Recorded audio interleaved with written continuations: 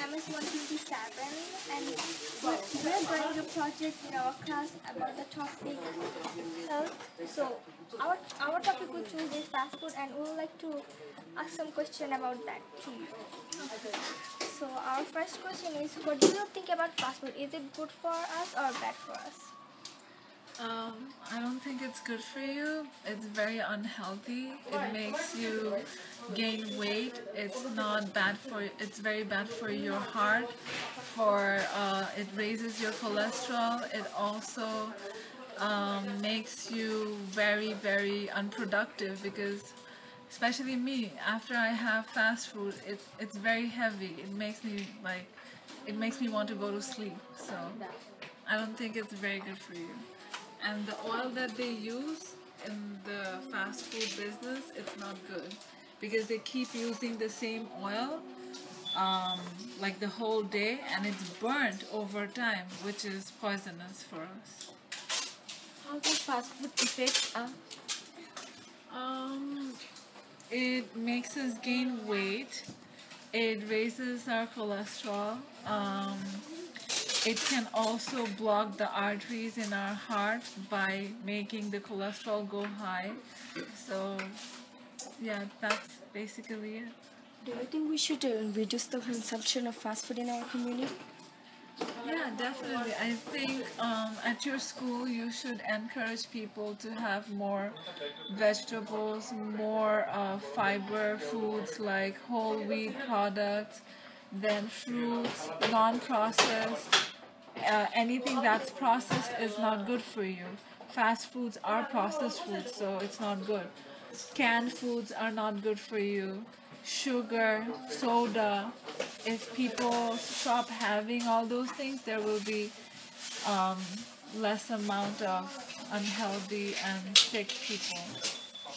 So you said about the oil, right? So people already know that, like, why don't they, like, why do you think they don't say that to the restaurant people, that why do you use the same oil over and over if it makes unhealthy for us? Because fast foods are, why do people have fast foods? Because first of all, it's cheap and it's quick, yeah. So if you want them to use oil every time, like change it, it's going to be expensive for them. They don't want to do that. They want to reduce their costs. But people know that it's unhealthy. Like, don't they should do something about those? They should definitely tell the fast food companies to use new oil. I don't know why they don't do it.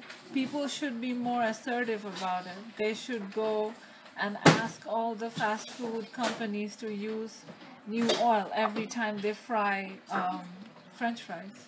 Okay, thank you. Thank you. Thank you. Bye.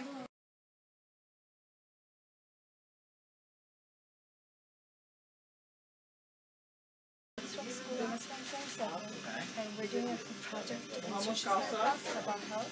And our topic that we chose is about fast food. So we would like to ask you some questions about fast food. So do you think about fast food? Is it good for us or bad for us? Definitely bad for us. But why is bad for us? Think about certain companies. They make all these foods and they put so many additive chemicals. Working at a pharmacy, that's one of the things you realize. There's a lot of chemicals that they use to make medicine that they're actually also, you can derive the compound to make other things. So let's say, for example, McDonald's. You take one of their burgers and you leave it on your window shelf for about a week or so. It'll still be just like you just bought it from the wrapper. So for that reason, most fast foods, if it has more than, let's say, 10 ingredients, it's just bad for you in general. Forget fast food. If it has more than like 10 ingredients in general, it's just bad for you. Because natural things only have like a few ingredients depending on what it is.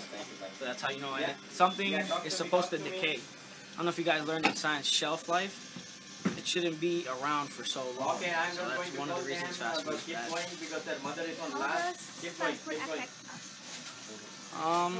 Obesity is number one. Hormones, I don't know if you notice, you see a lot of kids these days, they're like maybe 8 and 9 and they have facial hair and all that stuff. When I was a teenager or preteen, 8 and 9, you didn't have any facial hair, none of that stuff. So I guess the more hormones and stuff that they use for the animals to help grow them also, affects you. we should reduce the consumption of fast food in our community? Definitely, yeah. If there's an alternative for it, then we should definitely try and get the alternative, depending on if it's fresh market food or if you. It's also about how your family lifestyle is, if you have time for it and stuff like that. All right, no problem. Thank you. Take care. Thank you.